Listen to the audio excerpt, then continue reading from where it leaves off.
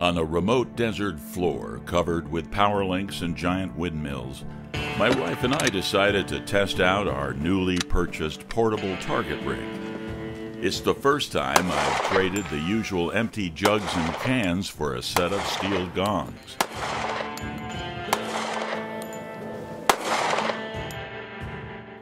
I bought this rig from Shooting Target 7, and it's certainly easy to transport and set up. It's just a 2x4 and a couple of sturdy scissor stands held together with a couple of carriage bolts, and is ready to go in a couple of minutes.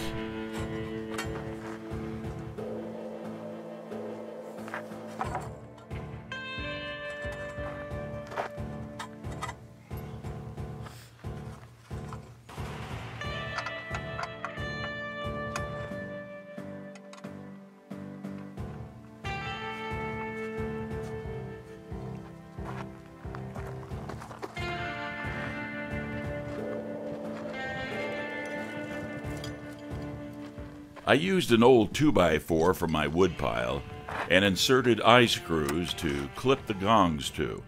I bought all this hardware from my local store, but Shooting Target 7 has a hardware kit in case you don't feel like saddling up. For gongs, I had an 8, 6er, and 3-inch. They're a 1/2 inch thick and should hang at an angle to the ground to deflect the bullet down, as you can see in slow motion.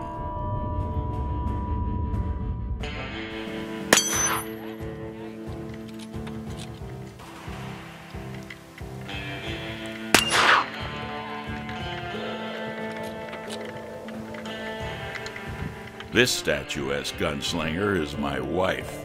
Die, you stinking raccoon. This is a raccoon taped to one of the gongs. One night at the old ranch house, I heard something munching on cat food. A large raccoon raced by me and scurried down the hall, running into my wife as she came around the corner. The raccoon got away through a screen door, but my beautiful cowgirl hit the floor, busting her hip. Her doctor prescribed some gunslinger therapy.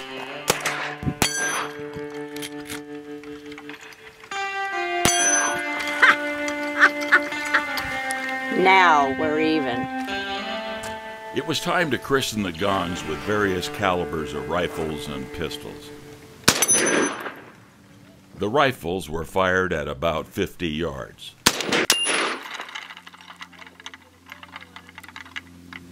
The large caliber .53 struck with such force that a loose nut flew off, leaving the gong dangling.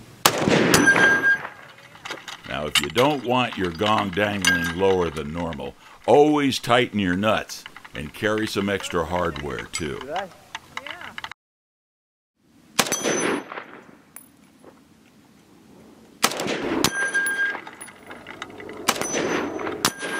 My highly accurate AK really rang those gongs.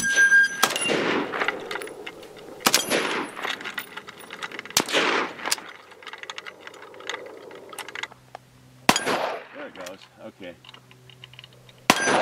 Next came the pistolas. I used the leg extensions to raise the gongs.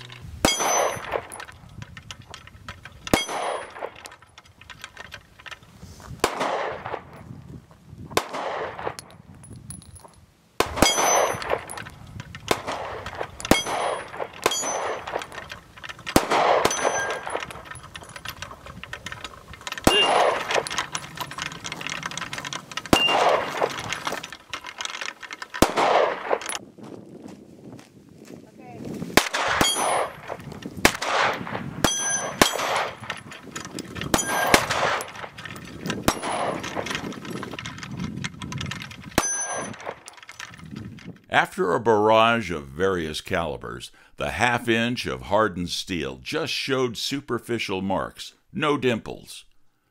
On those cold mornings, no modern trail boss would ever pass up the chance to impress the hell out of his trail hands by warming up his favorite trail snack, Twinkies. Well, after a long day of shooting out here in the desert, One gets mighty thirsty, and I look forward to my demi-tasse of espresso. And it goes well with a Twinkie that's been drilled and nice and toasty warm. Oh, yeah. Man, that's that good way to end the day at the range. So long.